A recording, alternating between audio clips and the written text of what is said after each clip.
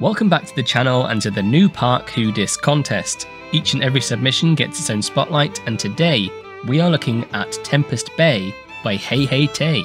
Today I'm joined by Fuaranna. Fuaranna is one of the most well-known names in the Planet Coaster community, having modded and hosted for Channel 5 Gaming, featured on Wix Gaming, as well as being the creator of everyone's favourite TMTK dirt decals. Hello, Fua. Hoi. Hello. Hoi. Hoi. How are you today? I'm great. How are you? I'm wonderful, having a great day with you as always. So, Tay says, I was given the pirate theme. My pirate park is more of a small port / town with a small area of badlands ran by Captain Jax. I didn't want the pirate theme to be too kiddie or playful, so I hope that came across and looks piratey enough. Since this was a re-theme park, I wanted to keep elements of the original Radyr Valley, i.e. the entrance, the historic swan, and the shell of the dark ride. In my mind, if a park is undergoing a re-theme of a whole park, they would try to keep as much of it the same as possible and add things around already existing buildings. And besides, it's always a fun thing for me to do when I visit a re-themed park or area of the park to find what was part of the old park and how they incorporated it into the new one. I feel like that is where my building style came from for this park. Well, I completely agree, and I think that's a great way of looking at the re-theme, and I cannot wait to get into it. So, starting with piece count, which is 27,782. So that's great, just nice. Over half. This is Park Variation Echo, which means we've got the Cascade, the Go-Karts, the 360 Power, and the Insanity, giving us the Pirate theme. Lastly, we have at least one coaster, we have a dark ride in the original position, and the Swan is still down here, now called the Lighthouse. And here we are down on the ground in Tempest Bay, and we've got our entrance here, maintaining the shape from before, but with a lovely redecoration on the front. Kinda like it. Yeah. It's like a very modern... Of course it was already modern, but I mean... Yeah, like a modern adaptation of the pirate theme. Yes. Tickets! Wow, it's a pricey theme park. Ooh. And here we go, through the palms, into the entrance plaza. I love this decal on the floor. Yeah. Okay, compass. Me too. Is that what it'd be called? Yeah, I was thinking about it. I only know the Dutch word for it, and it's windrichtingen? Well, it sounds fancy. Yeah, we have a very fancy language. No, not really. I like that. That's the Welsh... the Welsh dragon in the middle. Fantastic. Ooh, this is nice.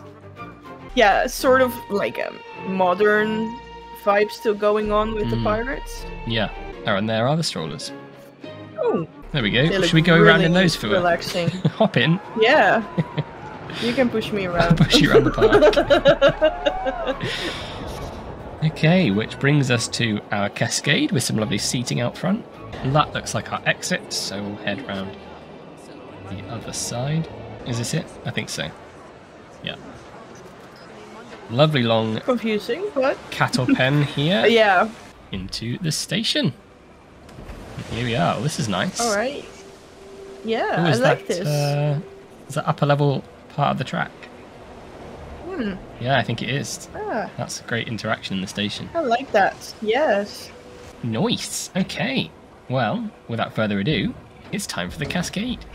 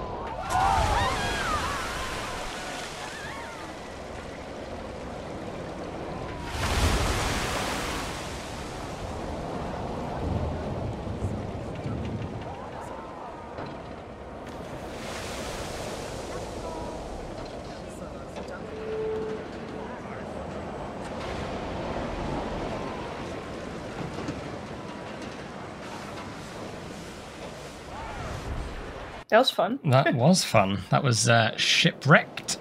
And yeah, I thought that was a brilliant layout. You got multiple lift hills. And this was so immersive down here in this little town. The facades. I love this bridge. And yes, as we mentioned before, going back through the station. Yeah. Lovely use of your wonderful dirt decals, of course. Yes, a lot of dirt on the walls. Yep, wouldn't be complete without them. Moving on, we've got our food court. This is a beautiful facade, isn't it? I like that you use different colors. Yeah, the different colours and the different how do you say this? Like this bit sticks out, this bit's like indented. I can't do words today. I am also bad with words, so that's promising. I quit. But this is beautiful. I like that. It looks really welcoming in here. It is really cozy. With the beams and stuff. Yeah. Yeah. Great job. I would say this cozy song as well. This is probably one of the best interiors I've seen so far, and I've recorded over 20 spotlights so far. So it feels very homey for some reason. It does. I don't know what it is. Is it the paintings or the walls? I don't know. Yeah, no, you're completely right. Just decorating the tables, just a simple addition, but works really well. I want to get a burger now. Yeah, we can just chill out here for it. Just get some food and drink. And this theming follows all the way down here. All these little individual houses. Yeah, that's really lovely. Well, hat's fantastic there with a donkey outside. Ah, cool. Got a whirly rig completely covered with safety netting, but that creates a really nice effect with the shadows on there. It does. That's great. Utilises both the natural path and then going into the queue path. I like that little natural plaza to share for the entrance and the exit before you get into the queue. This is nice. Little play area. I like this as well. Yeah. Many places just to sit and chill. And it seems like a very family-friendly theme park. Yeah. I was about to say, this is a ride that kids would love, and it's good to have a little play section next to it and a chill section with some benches that the parents can watch their kids or something. Exactly. I don't know. Okay, over here we've got our 360 power, skinning the ride itself with the castle pieces as well. And behind us we have Escape the Kraken. Now, as you may have seen from the update videos, HeyyHeyyTay had quite an ordeal with this dark ride. She insisted on completely reusing the original dark ride show building, and didn't like being stuck underground for so long. But from what I saw, this dark ride was looking fantastic, so I can't wait to see the finished ride. And the skin itself on the exterior is looking brilliant. Yeah, like a pirate fort. Yeah. It looks like some stuff I've seen in Spain, you know, those forts that are a bit like like this. Let's switch to nighttime and head on in. Enter here. I will. I shall. I am. Here we are. Another shooting range. Oh god, here we go again. Wish me luck. Yeah, good luck. You've seen me do this before and it didn't go well. Yes. Okay. That was really difficult though. Let's hope this one is better to do. Yes, I hope so. Okay, here we go. Time for a shooting ride.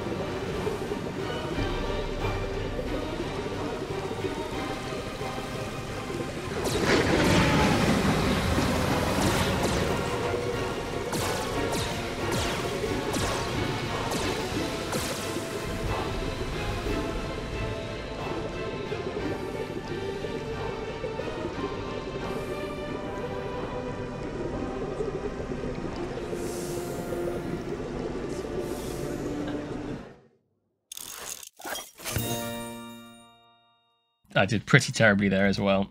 So I don't think shooting rides are not for me. It looked quite difficult, to be honest. It was. But it looked really well themed as well.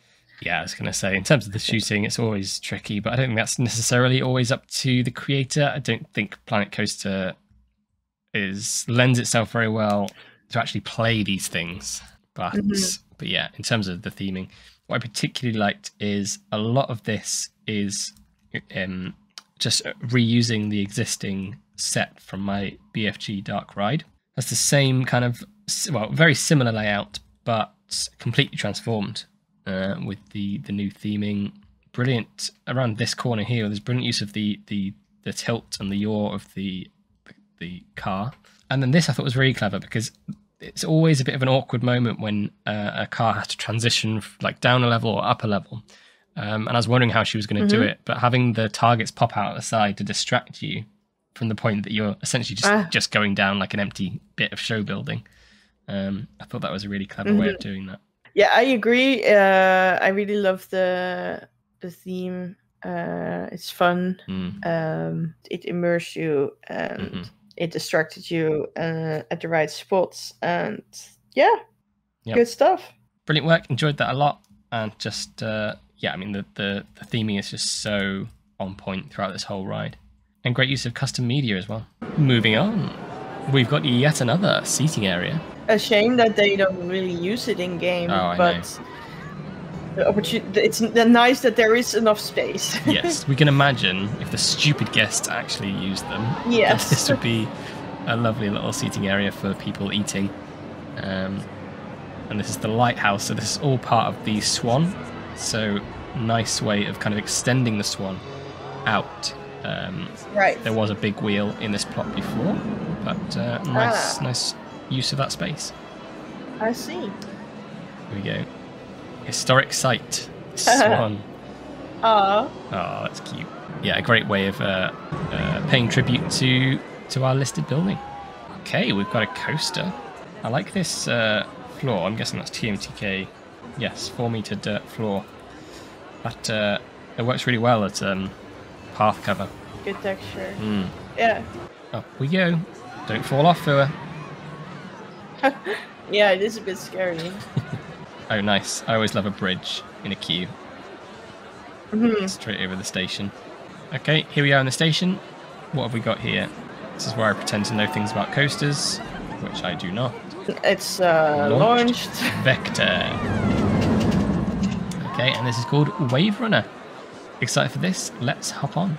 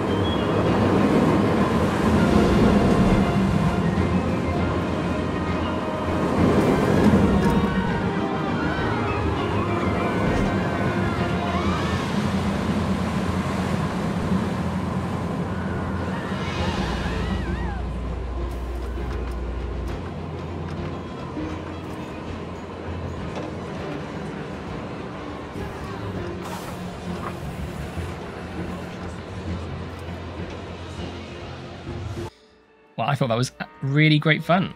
I thought that the control of the speed was really impressive because it reached some quite high speeds. Actually, just check. Yeah, 70 miles an hour, 69 miles an hour. But yeah, despite that, it still took the corners smoothly. It didn't feel like you were like whipped around too much, but just felt like fast and fun. A lot of excitement in this one, like nice airtime moments, I think, and maybe there was a corner where you could have used a bit of more banking. But, yes, I think this one here. Yes, but Yeah. But yeah, apart from that. Really nice layout. Nice and long coaster. Yeah, you utilised the old service road very nicely. Good interaction at the start with the using sound and the water effects. Oh lordy, Fua. It's time again. Go-karts.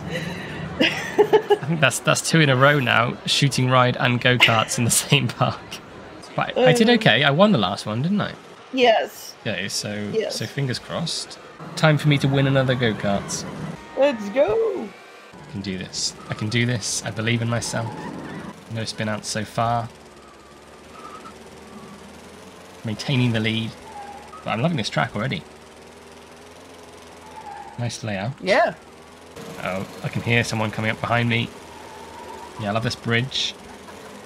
Really nicely clad over the in-game track. And interaction with this lighthouse here. And across the line. I like that bridge. It is really nice. That would have taken a lot of work to get that right, but it works perfectly. And then obviously going underneath as well.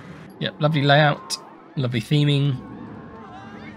Good fun. Nice pop of color in the brown road section. Yeah. Like this area is a bit brown, but I mean, with pirates you often have that. Yes, exactly. But it with the wood and the stone. It makes the lighthouse more of a statement piece, doesn't it? Yes. Had a lot of fun there. But we're going to head across the bridge. Got another example of coaster interaction going under the bridge. Seems to be very common with parks during this contest, which I love. Let's head up here to our Insanity. Well, actually, this is really clever. This is the old wooden motif that was on the park entrance originally that's now being used as a fence. That's smart. Cost efficient. It is, yeah. Reuse, recycle. The point was to build on what's already there and what you can use. I'm excited for this other coaster, which I'm going to assume is here. Yeah. Hop the fence out of my way. Wind Hauler. Yeah, I'm excited for this one. Let's do it.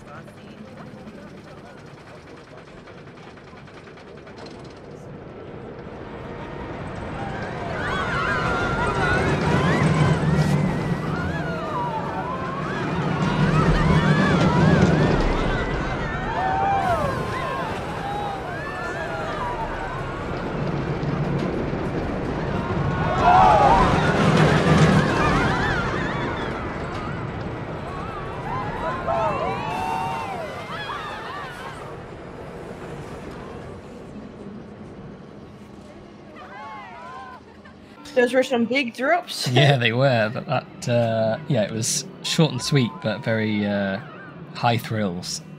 Enjoyed that. Yes. That loop was fantastic. And I do, when we were flying over here, I do now have a memory of Tay saying that this was supported, and then I think something happened, and then Planko removed the supports before, and she didn't notice. Oh. So I think that's what happened there. But that's too bad. Yeah. But we can imagine them. Exactly, and I think she said that she's going to continue work on the park anyway to get things completely finished, so I look forward to that. But yeah, great elements here with the first huge drop, that loop under the bridge, and then flying round, dropping down into the hole. Brilliant fun.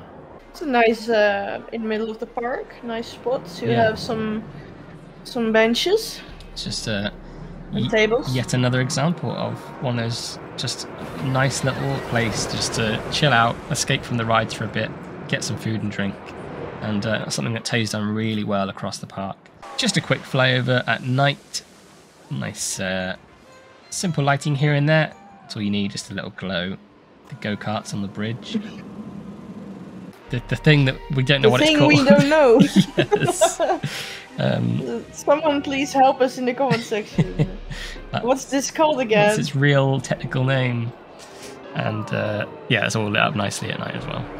Yeah, overall, I think Tay did a fantastic job of exactly what she said she wanted to do, which was take Radyr Valley, not change things too much in terms of layout and structures, just reskin things, which is exactly what I asked for with the contest, and she did a really good job of it.